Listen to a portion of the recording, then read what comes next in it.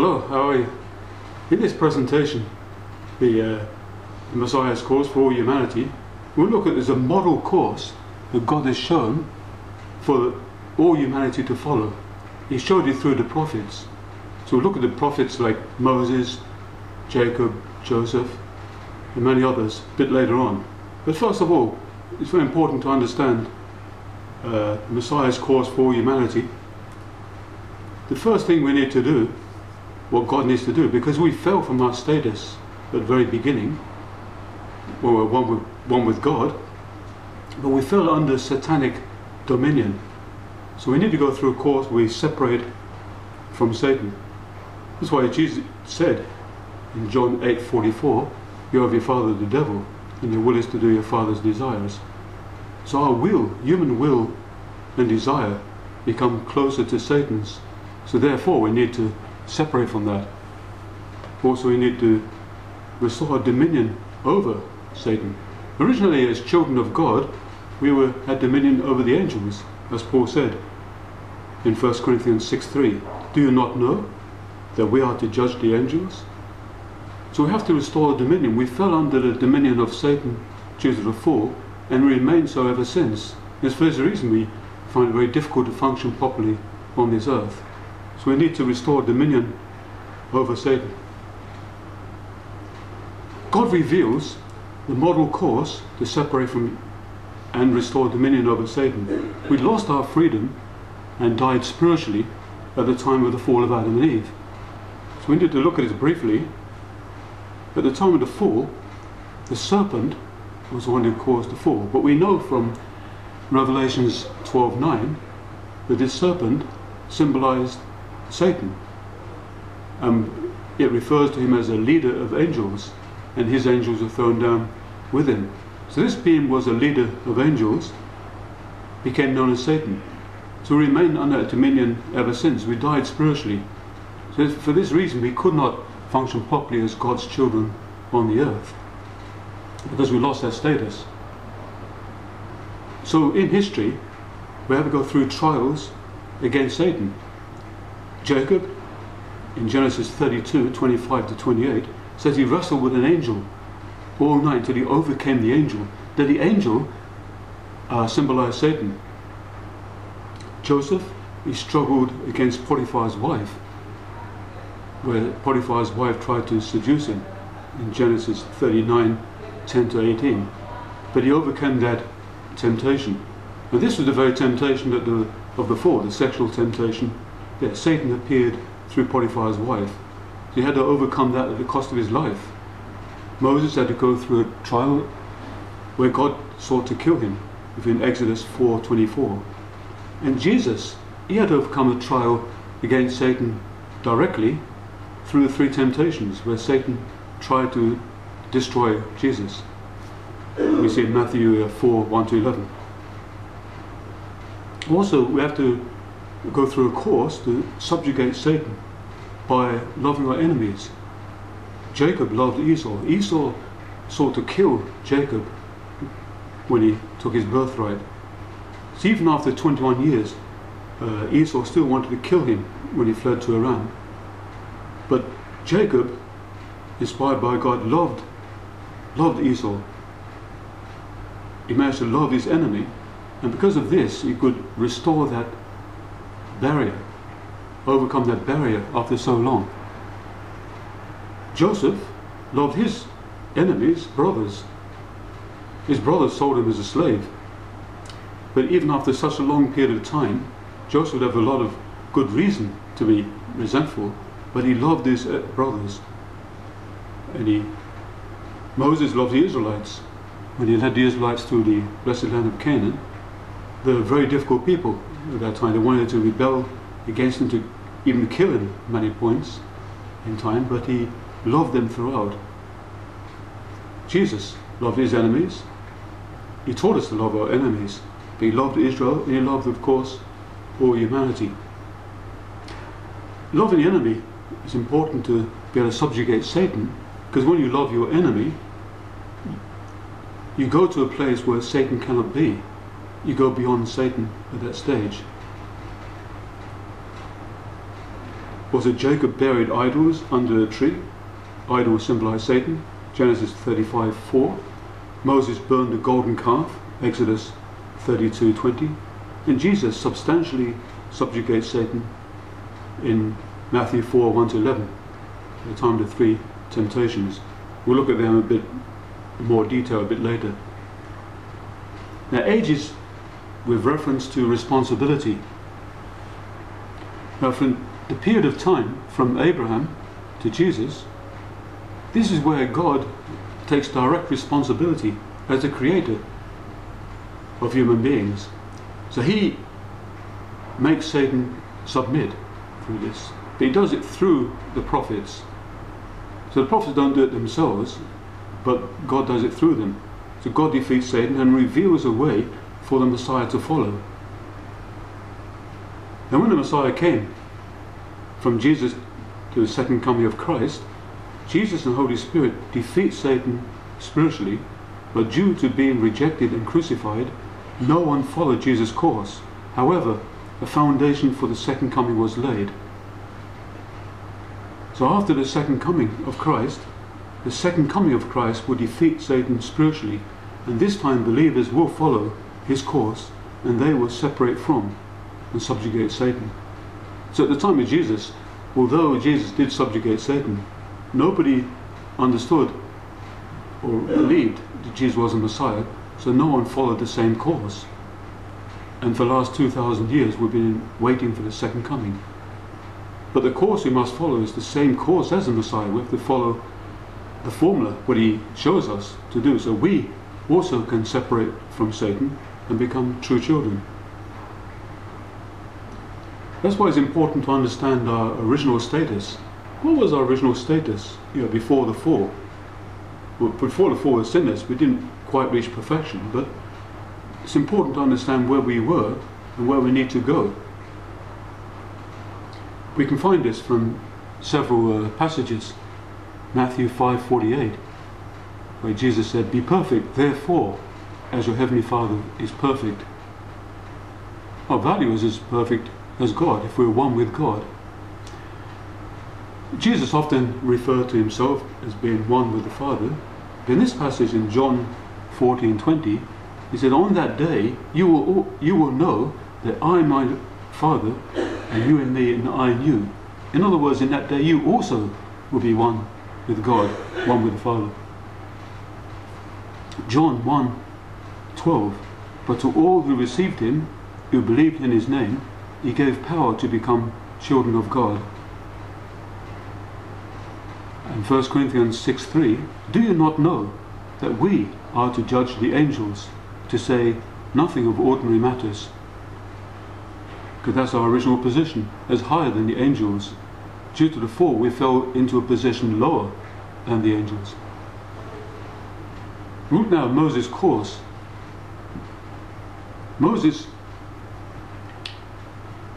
The foundation for Moses' course with Jacob, he realized a family level foundation for Messiah. Now, God said to Abraham, because of the failure in his offering, that 400 years would have to pass. But Joseph, which occurred in Egypt for 400 years, Joseph first went into Egypt.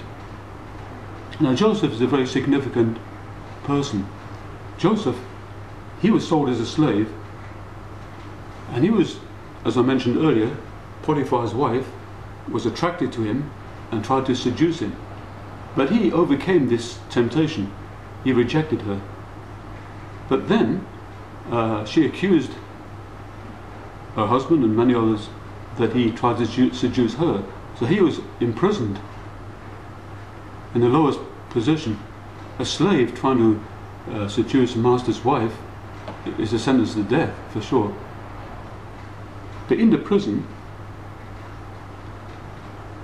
because he overcome that sexual temptation, he did the opposite of what Adam and Eve did. They had a sexual temptation, and they fell from a high position to a low position. Many other central persons. King David fell from, when he had a sexual relationship with Bathsheba's wife, adultery, he fell from a high position to a low position. and God could never work with him again in that way. Now Joseph did the opposite. He fell from a low position, went to a high position, because when he overcame the sexual temptation, God could bless him. Even though he's in the worst possible place, God could take him out and put him in the highest position. In that highest position we say Prime Minister, but he was second only to Pharaoh. That's very important, because then later, 400 years later, the next central person was Moses.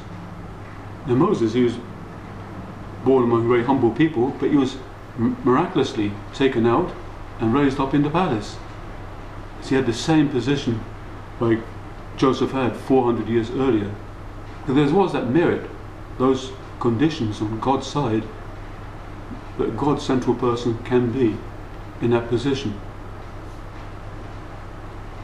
Now the foundation of faith in this course, the central person of course was Moses. Now the condition was life in the palace for 40 years. We see in Acts 7:23.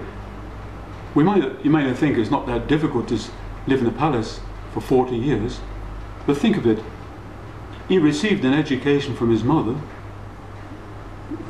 and from this he would know he was really a Hebrew.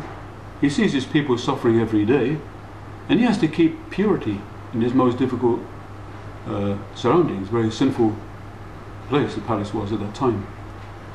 And so he endured this time, and toward the end of this time he succeeded in the foundation of faith. But the next point is the foundation of substance should be realized. And this is to do with the Israelites in the Cain position to unite and follow Moses.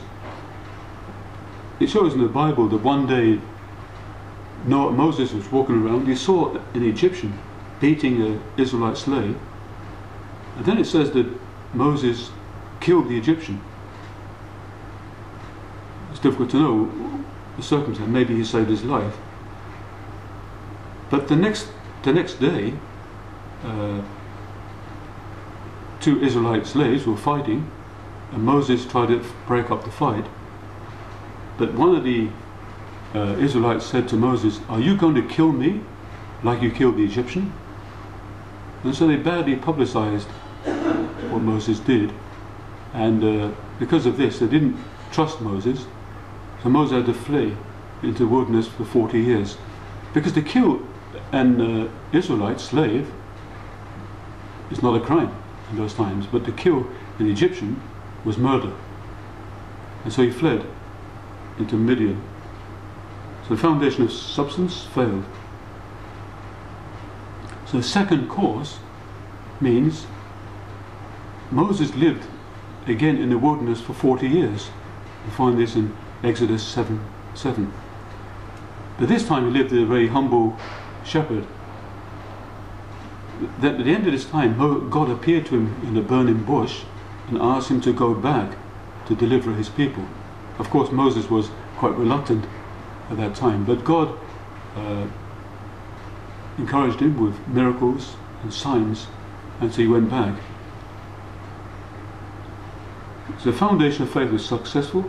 The foundation of substance, Moses had to lead the Israelites out of Egypt into Canaan. So at first it was successful. They're on their way through the desert towards Canaan. But God is concerned that they might lose faith again and everything will be lost. So God wanted an object of faith that they can always keep. So even if everyone loses faith, at least one or two people believe in this object, they can continue. And this object of faith was going to be the tabernacle. And the tabernacle is a symbolic Messiah. So if it's a symbolic Messiah, there must be a foundation for this object. It's for this reason that Moses fasted for 40 days in Mount Sinai. So the foundation of faith was successful. But when he came down from the mountain, he found the people worshipping a golden calf. It means that they lost faith. Satan invaded. Therefore, Moses had to fast again for another 40 days. But this time when he came down, the Israelites, they kept faith, they united with him, and they even built the tabernacle and so on. So let's look at the contents, what happened in Mount Sinai in this 40 days. The tablets of stone, they symbolize, we know from 1 Corinthians 10:4, the rock was Christ. Revelations 2:17 says, Christ is the white stone. So these symbolized the two stones with the words written on them, symbolized the restored Adam and the restored Eve, or Jesus and the Holy Spirit. Because Jesus was referred to once in John 1:14 as the Word made flesh. Now the tabernacle, as I mentioned, symbolizes the Messiah. It's a symbolic Messiah. We know this from other passages, because the tabernacle is a moving temple. The temple, we know what Jesus said in John 2:21, destroy this temple and in 3 days I will raise it up, referring to himself. 1 Corinthians 3:16, believers are temples of God. Now Moses leading the Israelites through the wilderness all throughout this time, but they kept falling to faithlessness. They kept rebelling and forgetting God. So finally that foundation for the tabernacle was lost. It was invaded by Satan. It's for this reason that God told Moses to choose 12 spies from among the 12 tribes to spy out Canaan. They're on the borders of Canaan now, to spy out the land for 40 days. Now they came back, but 10 of the spies came back. They gave a very lengthy report. They gave realistic reports, probably. So it was a dangerous place. We shouldn't go there now, our children might get killed. But God was very angry. He called these faithless reports, because not one word was ever mentioned about God. God was not mentioned. Joshua and Caleb came back and they said, God has given us the land. Because of this, God was happy with Joshua and Caleb. But the problem was the Israelites, they believed and united with the 10 spies, 10 faithless ones.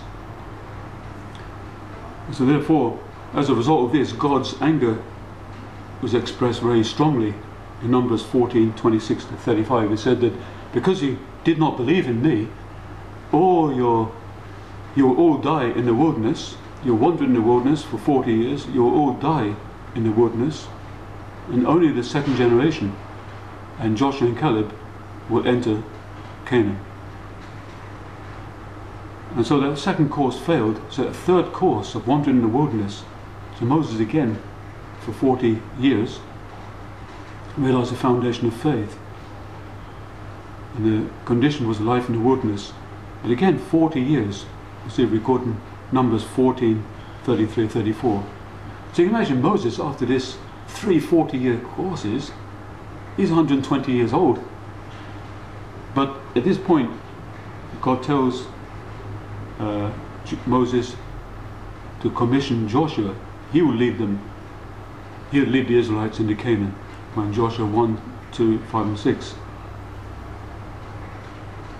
Now the foundation of substance is to do with Moses, with the second generation of Israelites. But as we've seen, that God tells Moses to commission Joshua. Joshua is the one who will lead them into Canaan. So you can see there's 3 courses to this. The first course, second course, and third course. Now third course was prolonged to Joshua, and Joshua led the second generation of Israelites into Canaan. We look now at Jesus' course. Reverend Samyam Moon states, in exposition of the divine principle, Moses brought the Israelites out of Egypt, led them across the Red Sea, and had them wander through the wilderness before entering the promised land of Canaan. This foreshadowed the course on which Jesus would one day lead the people. Jesus would bring them out of lives of sin and lead them safely across the troubled sea of evil.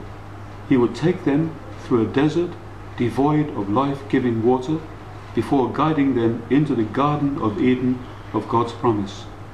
Just as the national course to restore Canaan under the leadership of Moses was prolonged as 3 courses because of the Israelites' faithlessness, the worldwide course to restore Canaan under the leadership of Jesus had to be undertaken 3 times because of the disbelief of John the Baptist and the people of that day. So God uses a model course in his dispensation, and we can see here that Jacob worked on a family level. At that time he overcome the angel in Genesis 32:28. And for this reason God said, your name will no longer be called Jacob but Israel. This is the first time the word Israel has ever been mentioned. It's related to Jacob's faith. At this time God worked and succeeded on a family level. Later, Moses, God worked on a national level. And then later Jesus worked on a world level. But we can see incredible similarities in their courses. There's not much time in this presentation to go too much detail. There's just the basic points to let us know this. For example, Amos 3:7 says, surely the Lord God does nothing without revealing his secret to his servants the prophets. In Acts 3:22, Moses said, the Lord your God will raise up for you from your own people a prophet like me. You must listen to whatever he tells you. A prophet like me means that Jesus would come. Jesus would be a person like Moses, going through a similar course. Even Jesus, in John 5:19, Jesus said to them, very truly I tell you, the Son can do nothing on his own, but only what he sees the Father doing. For whatever the Father does, the Son does likewise. How did Jesus see God doing things? Jesus saw God doing those things through the prophets before him. So it means that Jesus had to discover his mission as Messiah. He learned his mission. And he learned the code, if you like, in a model course. We look now at the worldwide course to restore Canaan. The foundation of faith in this course, the central person was John the Baptist. John the Baptist was the great prophet at that time, prepared to lead the people to meet the Messiah, a prophet wandering in the wilderness. The condition he set was his ascetic life. Now the foundation of substance has to do with all of Israel uniting with John the Baptist at that time as a foundation for Messiah. But unfortunately we know, even though John the Baptist had an incredible birth, even miracles surrounding his birth, he had an incredible life. People, at least 2 passages in the Bible where it shows that they asked John the Baptist if he was the Messiah. That's how highly they respected John the Baptist.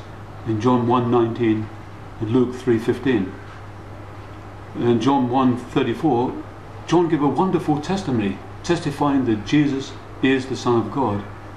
But despite this, he later denied being Elijah in John 1:21, and this puts John the Baptist at odds with Jesus. And Matthew, at the end of John the Baptist's life, John the Baptist asked Jesus in Matthew 11:3 if he was the Messiah. This one question from John the Baptist shows that John the Baptist never followed Jesus in his lifetime.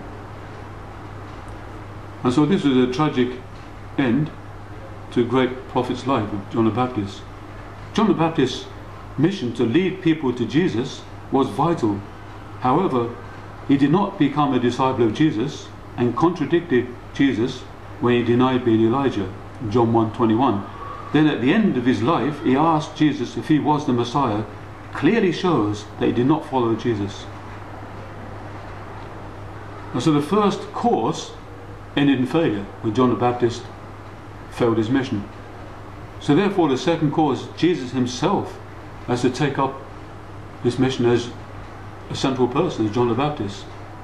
This is the reason why Jesus fasted for 40 days. And even Paul points out in 1 Corinthians 2:8 that the Lord of glory should not have had to go the path of tribulation. Now the foundational substance has to do with Israel uniting with Jesus. Now Jesus is in a situation now where he's working for the capacity as a central person, not as Messiah. So he has to teach people that he is Messiah. But people don't normally respect or believe a person who says good things about himself. But that was the sad situation Jesus was in. So he had a very difficult task to let people know he was the Messiah. We'll come back to this in a moment, but let's look now at the temptations. The first temptation symbolizes the first blessing of individual perfection that God gave to Adam and Eve. In this temptation, Satan asked Jesus to turn stone into bread. Now stone, as we saw, has a very important meaning. We saw already earlier on that the stone symbolizes the rock was Christ and the white stone is Christ. And John 1:14 refers to Jesus, the Word made flesh. So in other words, stone symbolizes spiritual life. The temptation was to turn stone into bread, to give up his mission. Give up his mission in favor of just living a physical life, ordinary physical life. But of course, Jesus' response was in Matthew 4:4, man shall not live by bread alone, but by every word that proceeds from the mouth of God. Second temptation, Satan takes Jesus on top of the temple and asks him to throw himself down from there. Now, the temple we saw as a significant meaning, John 2:19-21, symbolizes Jesus himself, his status. And 1 Corinthians 12:27 said, believers are temples of God. In other words, there can't be a main temple, there can't be a branch temple unless there's a main temple. To become main temple is a parent position.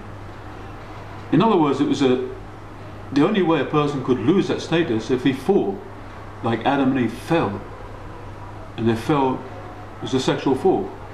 In other words, this was a sexual temptation for Jesus, and for that reason, Jesus' answer was, "You shall not tempt the Lord your God." Third temptation, Satan takes Jesus up on a very high mountain and offers him all the kingdoms of the world if he will only bow down and worship him. Jesus' answer was, "Begone, Satan, for it is written, you shall worship the Lord your God, and him only shall you serve." Satan couldn't offer all the kingdoms of the world unless he possessed them, and he did as a condition of the fall. But Jesus overcame this temptation. So Jesus has to commence or continue his mission from the capacity of a central person, and it's for this reason he performed miracles. He performed miracles not only because it's a nice thing to do, because that's the difficulty he was faced with. People would not believe him, so he was performing miracles. We see in John 10:38, at least if you believe the works, if you don't believe me, at least believe the works and know that the Father is in me. That's how desperate Jesus was. He had to perform miracles to try to prove he was Messiah. John 9:16-24 refers to Jesus as a sinner. That's how Jesus was viewed. John 8:59, John 10:31, at least 2 occasions where people tried to stone Jesus. A stoning was a death sentence, but he was rescued miraculously.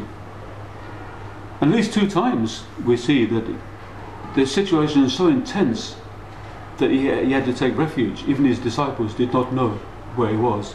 We're in John 7:1, 8:40. Jesus had to take refuge for his life. So the death of Jesus was not God's will. Only one being wanted Jesus dead, and that was Satan.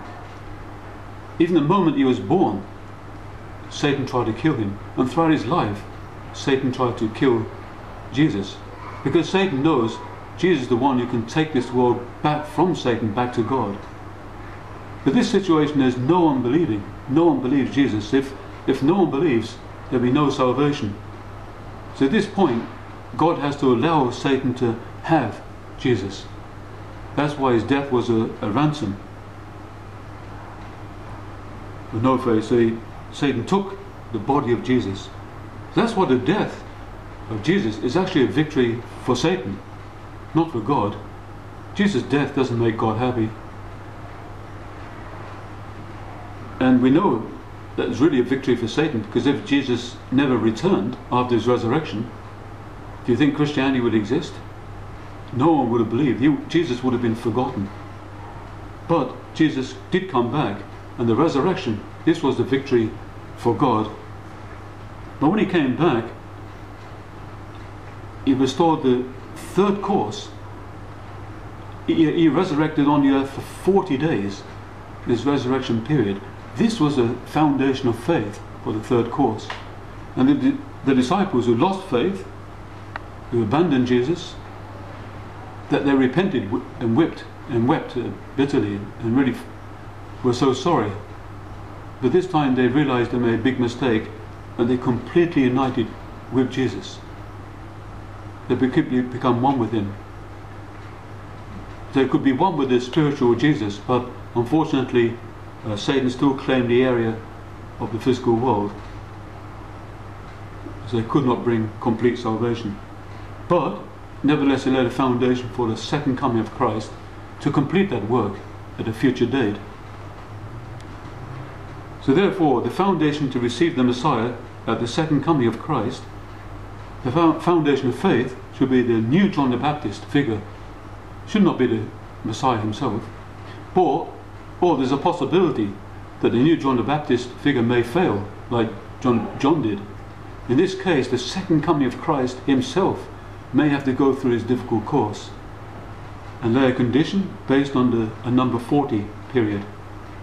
Now the foundation of substance is to the Christians uniting with this new John the Baptist figure, or second coming of Christ. And there's also a risk that the Christians themselves many of them may lose faith, and so a third Israel may be called. As we know, the Christians are referred to as the second Israel in the Bible. Now the national course, we saw that Moses, he led the Israelites through 3 courses, but Moses could only make a spiritual entrance. God said to Moses, "You will not enter this land."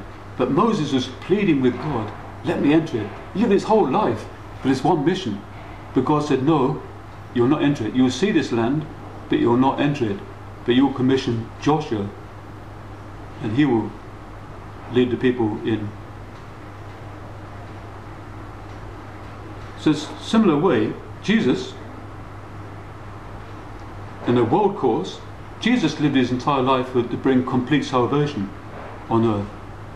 But then in the Garden of Gethsemane, Jesus was pleading with God, "If you will not die." He's not pleading because of human weakness, not at all. Jesus would be happy to die 1,000 times if that's the only way to bring salvation. But he knew if he died in that way, he will return to his Heavenly Father, live in the world as it is, and live in so much suffering to be undone. He wanted to remain on earth to complete his mission. But God said, "No, you will not do this." But the second coming will complete his work. So just like Joshua is a new person to succeed the mission of Moses, the second coming of Christ will be a new person to complete the mission of Jesus at a future date. So the three courses we see are the national course, but the third course was a prolonged course centered on Joshua and the second generation of Israelites who actually finally entered the land of Canaan. Now the three worldwide courses, John the Baptist failed immediately the first course, but the second and third course led by Jesus, but the third course also is a prolonged course, and this will be prolonged to the new John the Baptist or the second coming of Christ, and the second Israel, Christians, or the third Israel, but they'll lead people into Canaan, which means the heavenly kingdom. There's a comparison of the courses, the national course and the world courses. Now, Moses leading the Israelites from Egypt to Canaan, this was an external distance, through the desert. But whereas the Messiah, Jesus, in the second coming of Christ, leading people from the satanic world to the heavenly world, it's an internal distance. But the principles are the same. The principles of Moses leading the Israelites through the desert, or Jesus leading people through the sinfulness of this world, is the same principles. We have to overcome Satan and realize the heavenly kingdom on this earth. So in other words, it's a physical distance, or the Messiah's mission is a transformation of our lives and the transformation of this world, not necessarily from one physical place to another. And so we're living now at the time of the second coming of Christ. And so we need to learn from the mistakes of the past. Following the Messiah is not just faith, just believe. And of course we're not earning our salvation, but we need to qualify to become the children of God. We knew this by following the model course of the Messiah.